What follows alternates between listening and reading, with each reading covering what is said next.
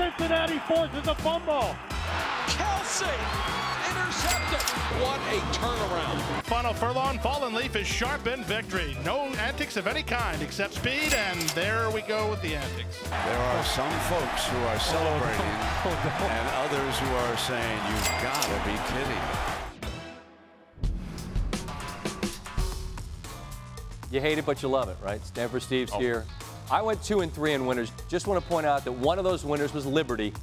They were getting 6.5 points, and they won 52-10. He tweeted about it. It's one of my favorite winners we've ever given out in the history of the show. Give me Liberty or give me debt.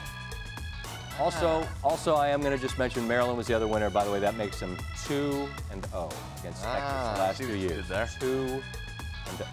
Got it. If you're in debt, it could be because you took one of these.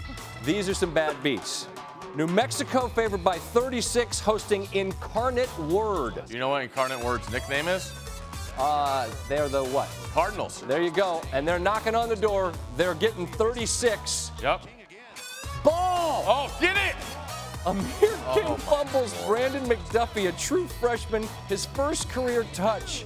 And it's responsible for giving you a bad beat with under a minute to go in this game. Do you think he knew the significance? I doubt it. And I just First career touch. Right, that's what I'm saying. Down. And it's a tutty. Yeah. Look, you can do what you want. Just don't bet on games involving Incarnate Word. I mean, the Bible's involved. All right, so Louisiana Tech and South Alabama have a total of 53.5. Sure do. 53.5. We're at 50 with $1.50 to go. Evan Orth, the quarterback of South Alabama. Big 3rd and 2 here. Coming up. Hut. Need the boys from Ruston, who are fixtures in bad beats. Need to bow up on D. Oh, there we go. Pickett. Oh. Nope. Nope. Can't have any more points, Steve.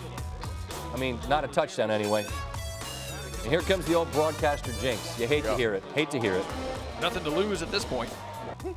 Isn't there? 4th and 2. How about your money, man? How about your money? 4th and 2. Wait a minute. Tackle him! What is this, Danny Etling? Oh, my Lord. That's the longest 4th down run in the last 2 years in all of college football. Of course it is. You know what's coming now. Segment's called Bad Beats, Steve. This is where the longest 4th down runs in FBS come to die. 1st and Kawan 2. Baker. Wait for it. And lights off. Jaguars, South Alabama. That's overwhelming. What we're going for. That's a bad one. That's a bad beat. 2. PAT was blocked by the way. QB run. Now, you guys know the second part is even worse. That was pretty bad. Worse. Right here. Beats. Bad beats. Indiana's given 12.5 to FIU. They're leading by 14. Got some time here in the 4th, but you want to stretch this thing out. Right? Sure do. Peyton Hendershot. Little touchdown. Tutty. Flag. OPI, Steve. God, hasn't this been the new most called thing? Well, you know what? That's a pick. We're not playing basketball at the Y, and you play go backdoor, so that's accurately called. Yeah. Indiana had settled for a field goal. They're up by 17. The FIU possession is a flag fest. There's a lot of flags. Yeah. It was ref aided. Got a hold there. I mean, when things go wrong, Steve, a lot of things are in play. Yeah, of course. But you think people who take unders, you think their most hated color is yellow? Or green, because you're going to lose it. Oh, we got a PI in the end zone. PI. Yay. 12.5. So now it's 4th and 4. How many first downs are you going to give them, Hoosiers? Oh, Butch. Right now, then this 4th isn't. and 4. Oh, big conversion.